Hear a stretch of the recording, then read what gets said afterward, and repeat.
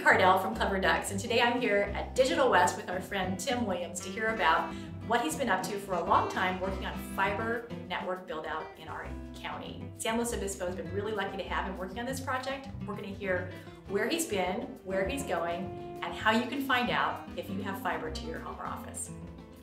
Great.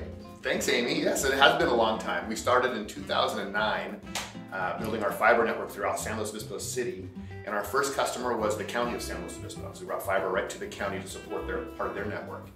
And since then, since 2009, we've built out essentially 2 big rings throughout San Luis Obispo, focusing on all the high-density business areas. So we've got a big ring around the airport, which is kind of taking us out into the east side of town, and we're all the way around the downtown region towards Sierra Vista Hospital and all of those business areas there, even out towards like Madonna Road. And so, so over the last several years, we've been building this out and adding clients as we can, and this is fiber optics directly to the business. There's nothing else in between. And we love that at Clever Ducks. It's been a great thing for our business. One of our first customers as well. Yeah, yes. Downtown. And really when we looked at where we were going to put our office, that was a factor. So I think people are thinking about where you're going next. Also in the county, let's talk a little bit about that. Sure. Well, so we're just finishing up right now our San Luis Obispo build. So we'll have almost all of the main part of that done. And then as clients are interested in getting on the fiber, which is, like I said, most areas throughout San Luis Obispo, you can reach out to us at Digital West. You can talk to Clever Ducks because you guys are very familiar with where we're located. And we can get fiber turned up very quickly that way.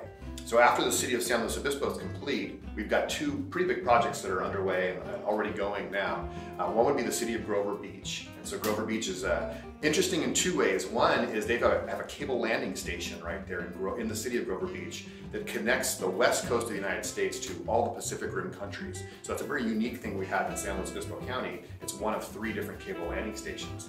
The second interesting thing about Grover Beach is that city actually approached us and said, we'd like you to be in our city. We know it brings economic development.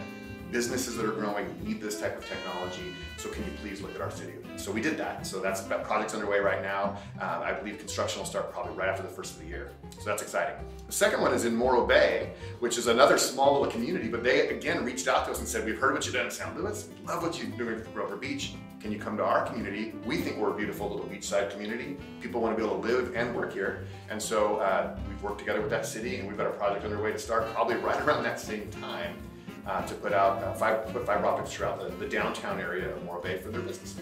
That's exciting. Well, it's been fun to watch this happen. It's really added a lot of flexibility for businesses who need that connectivity, that speed, that reliability, and we're really glad you're doing it for us. Great. Thanks, Amy. Thanks.